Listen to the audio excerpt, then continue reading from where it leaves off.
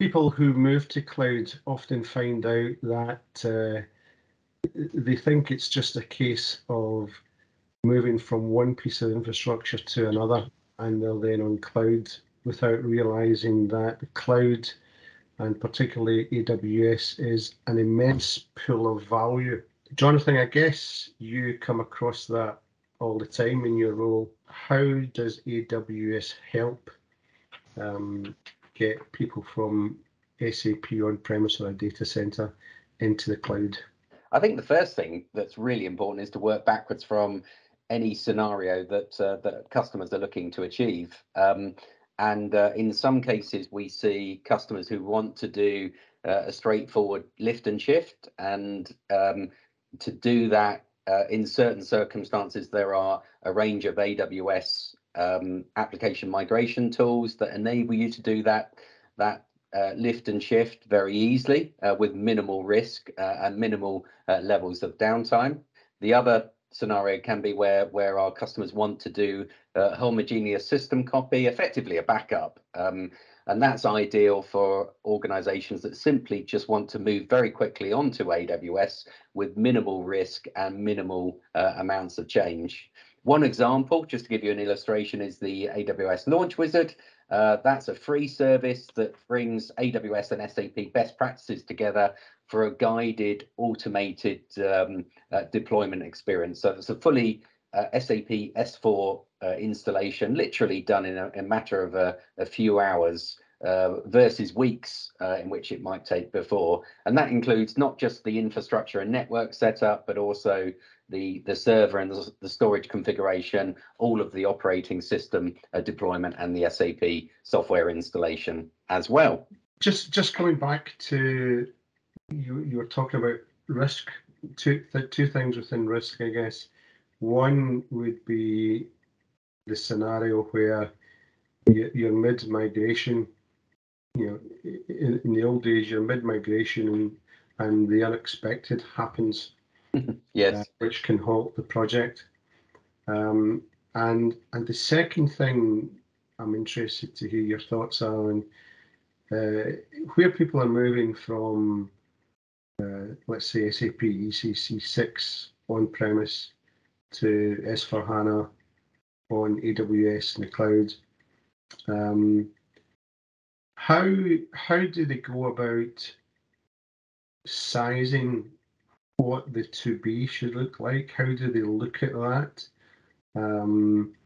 Because you're moving from a scenario where one's very disk heavy to memory heavy, and how, going through that process, how can we provide some certainty in and around that? First of all, obviously, any migrations can have some surprises in them, no matter how well planned they are. As far as SAP sizing is concerned, clearly with S4HANA, that is more of it's an in-memory database, and therefore it will consume CPU and memory resources.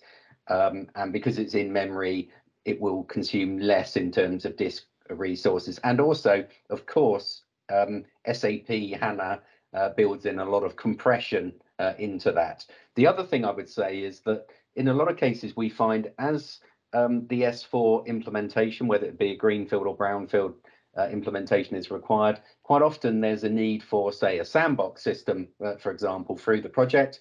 We can spin up easily that sandbox system to support the project requirements, and then you can easily shut it down when you don't need it. Carlos, coming to yourself for a moment. One of the great things about SoftwareONE is we are SAP specialists, but we are also AWS specialists, which means what we bring to a client is the best of both.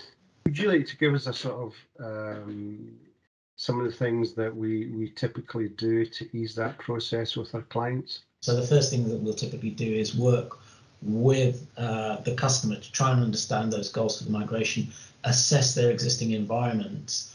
There might be a re-platforming possibility for things like databases, moving them from running in an instance to actually running as a service with RDS, or there may be a possibility for a more modernization type approach where you're taking an existing application and perhaps containerizing that application and making it more modern. So we look at all those different things, and then we pick the appropriate automations and tools to facilitate those workload transformations. What we have certainly found in the SAP space is people start off thinking that they're moving SAP to AWS Cloud, but as you take them on that journey and you sort of open the window that is AWS, you know,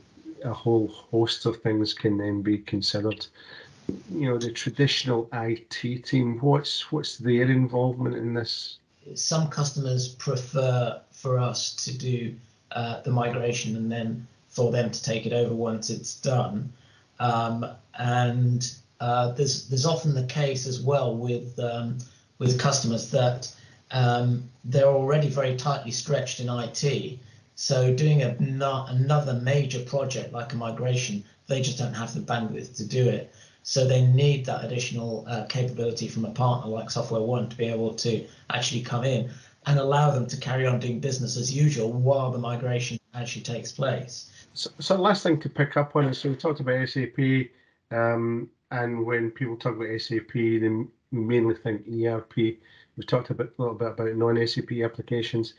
You know, do you find people are also moving BW into AWS and data lakes, where they can then, you know, mix that data from other systems, or are they running BW in AWS?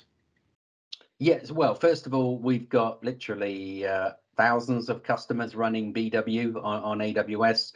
Of course, BW is an in-memory database, and BW4 as well. And I would see a data lake as being complementary to that of BW on HANA. The data lake is a great place to actually take data out of SAP, but also your non-SAP estate as well. And you can extract that data. We've got a range of tools such as AppFlow that enable you to easily take data out of SAP and other applications at an application level, and do that with at a relatively low cost. But I think the most exciting part of all of this is the ability of us to use artificial intelligence and machine learning capabilities to really get so much more out of your data. And I think that's a really exciting area and a great business opportunity for customers to leverage all of the capabilities of AI and ML. Gentlemen, I'd like to just thank you for your time. I think between the pair of you, we have a safe pair of hands. Anybody watching this, all I'd like to say to you is, if you are thinking of moving SAP to the cloud and you would like to talk to us further, please get in touch. Gentlemen, thanks a lot. Thanks, Ian.